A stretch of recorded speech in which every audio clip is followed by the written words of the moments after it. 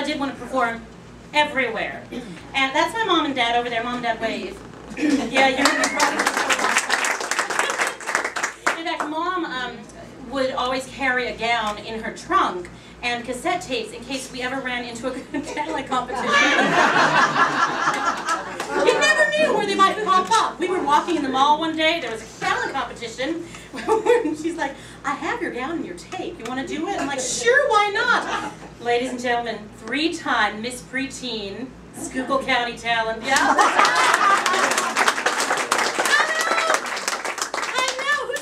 Bikini to be, you know, with the banner and the crown and everything.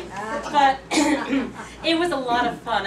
You know, what was it? The county fairs and malls, playgrounds, school, wherever I could perform, I would. And at one talent competition, there was a woman there, and she was one of the judges.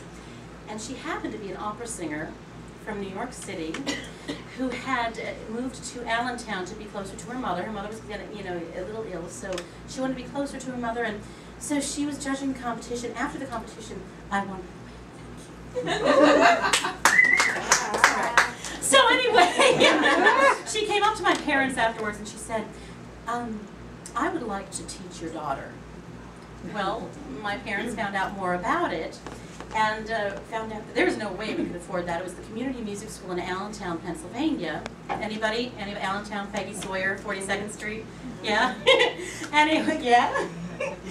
So I ended up getting, well, she ended up getting me a scholarship to study, and I studied opera there at the age of 14, and I was singing Puccini, like,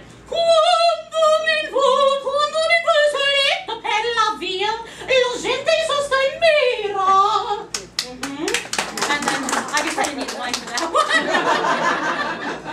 one. You okay? Anybody got the speaker? And then, oh, the other one, I loved Puccini, so the other one was, Si mi chiamano Mimì,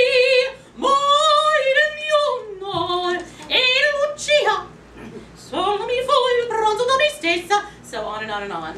And here's the thing, I just, I'm sorry to all those opera lovers, I wanted musical theater. No, I'm sorry, Sigrid. That's Sigrid, everybody. Say hi, Sigrid. Hi, Sigrid. I wanted musical theater, and so I received this gift. It was a double cassette tape. Remember the cassette tapes? Anybody? So it was to Phantom of the Opera. Well, that just, I fell in love with that. It combined everything. The, you know, Phantom, the opera, you had the musical theater. And so it became a tradition that the hour ride to my vocal lessons, because we live in hometown Pennsylvania, it's true, I am from hometown Pennsylvania, there does exist a place. Where are you from? Where's your hometown? Hometown. No, where is it hometown? So, traveling to and from, I would listen to one cassette too, and then another cassette back. I didn't just listen, I sang. Every role. And the orchestra. And so then, it got to the point where Gail was my vocal teacher. She had to pull my dad aside and say,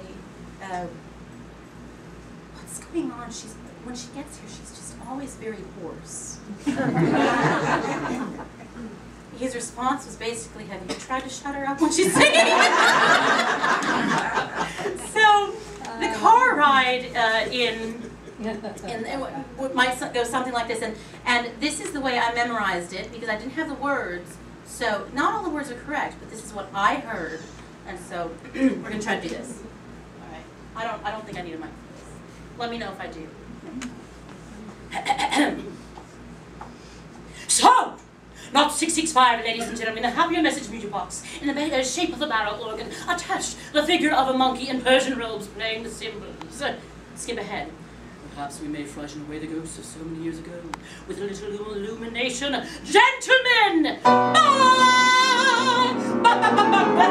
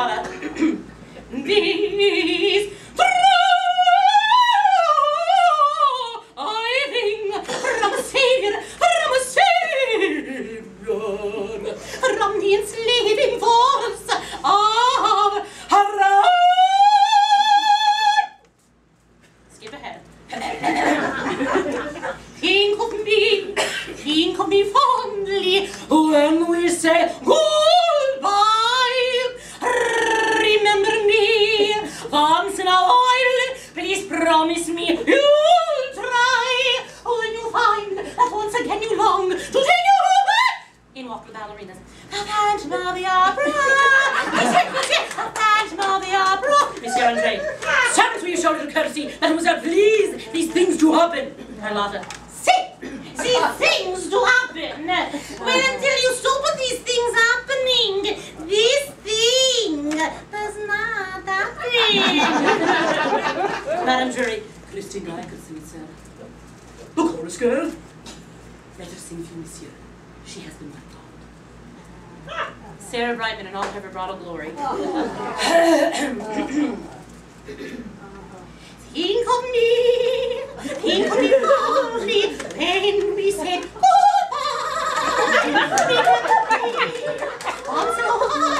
So I always thought that Sarah Brightman might be taking lessons from Snow White.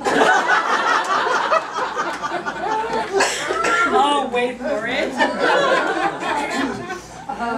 Someday my prince will come. Someday alive, my love. Anyway.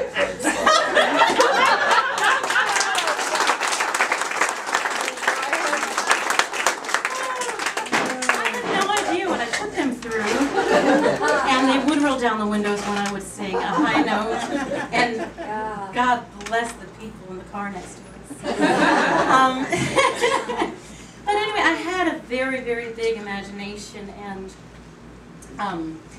I used to think, I wanted to be in MGM musicals. And that was my dream. I wanted to be Judy Garland. For those of you who saw the Judy and Liza Cabaret, I wanted to be Judy Garland. Well, here's the thing. You can't see it now. When I was going through that awkward, like, 14-year-old stage, I got Judy Garland a lot. You look like Judy Garland, and you can't, but it's all right. I'm going through the chubby phase right now. So, anyway, I wanted to know who she was, and every Sunday I was at my grandmother's watching the big MGM musicals, and I'm like, that's what I want to do. Yeah, and then I got to the age where I realized, oh, they don't exist anymore. Bummer. Big, big bummer. So there was another thing out there that did exist, which was Broadway. And my first singing teacher called my parents up one day, and she said, we had 2 cancellations on our tour to New York to go see Phantom of the Opera. Well, I had never seen a Broadway show at all. Would you like to take Hammy? And so my parents worked it out, and Dad took me.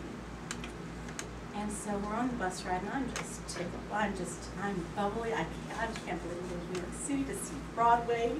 And I get off the bus, we land in New York City, and I'm just like, I felt like Annie going into Daddy Warbucks mansion. It's magical. Dad, where's Broadway? Honey, you're standing on it. No, but where's Broadway? This is Broadway. No, but where's the theater? Where is the Broadway theater? You see, I thought that Broadway was one theater.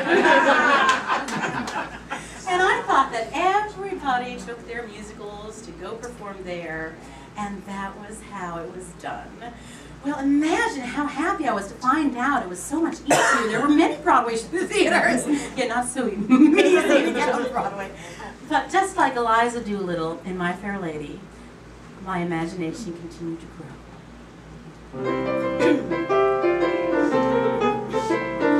All I want is a room somewhere far away from the cold night air, with one enormous chair. Hey, wouldn't it be lovely?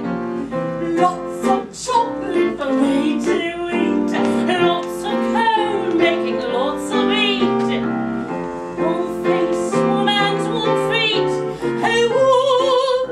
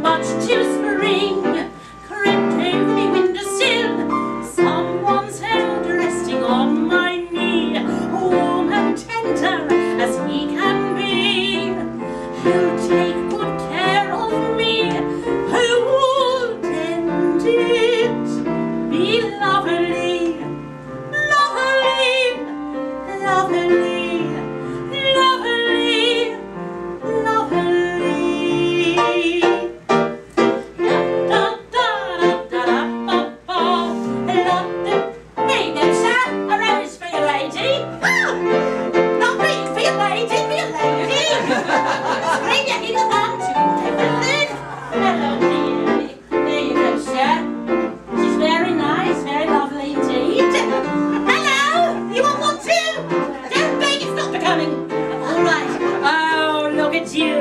There you go. Oh, so lovely sitting up, so you missed flute still. I would never but to spring